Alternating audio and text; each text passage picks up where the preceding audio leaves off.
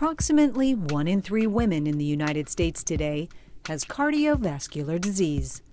Responsible for approximately 400,000 deaths each year in women, CVD is the nation's #1 cause of death in women, higher than deaths from all types of cancer combined. In fact, CVD-related deaths in women has regularly exceeded those in men since 1985. With everything we know about health and wellness today, why are so many women still developing cardiovascular disease? The prevalence of heart disease in American women, unfortunately, is quite high. It impacts 1 in 3 women, and over 400,000 women die of manifestations of cardiovascular disease every year. And what is very concerning is that only 56% of women have an awareness that cardiovascular disease carries a higher mortality than all forms of cancer combined. One of the contributing factors to why heart disease in women is underappreciated is because a woman can have very different presenting symptoms for cardiovascular disease compared to a man. Often men have very classic symptoms of chest pain or pressure that radiates into the left side of their chest. A woman, however, can have right-sided chest pain, pain in between her shoulder blades, or simply jaw or even just chin pain. And because of this, a woman can either be misdiagnosed or undiagnosed for having cardiovascular disease. An important step women can take to reduce the risk of heart disease is to know the risk factors. There are numerous risk factors for the development of cardiovascular disease, and these include both modifiable as well as non-modifiable risk factors. Non-modifiable risk factors would include your genetic background, family history, age, your gender, your ethnicity. And modifiable risk factors, or risk factors that we can improve through either lifestyle modification or medication, include hypertension, obesity, diabetes, cigarette smoking, physical inactivity, poor diet, and importantly, your LDL cholesterol.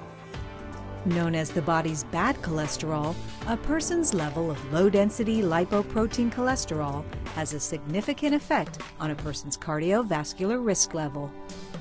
Research shows that reducing LDL-C reduces risk of CVD.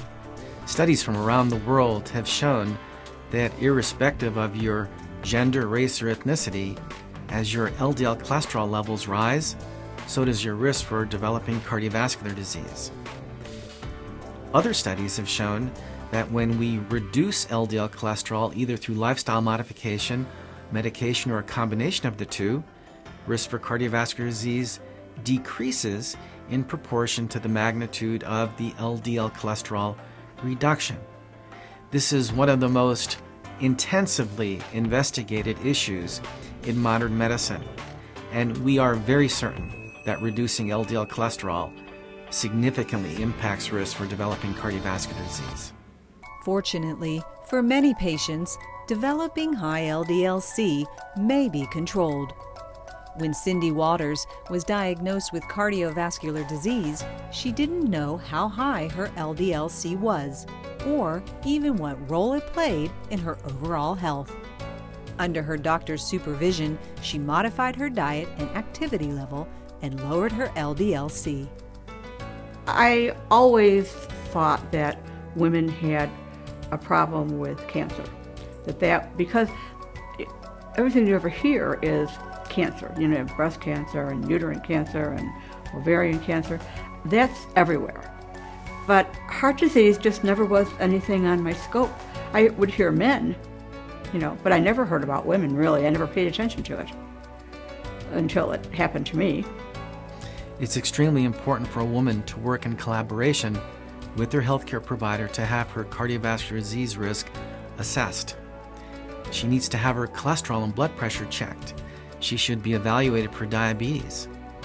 And she needs to implement a lifestyle modification program which can include exercise, a heart-healthy diet, very importantly, smoking cessation if she smokes, and, when appropriate, she should consult with her physician to determine whether or not medication might be appropriate for bringing any of her risk factors under control. I was not aware that I had an LDL cholesterol problem until after I had the heart attack. At that point, everything changed. I was put on medication, my diet is different, I walk every day, I quit smoking. My lifestyle has totally changed from what it was before.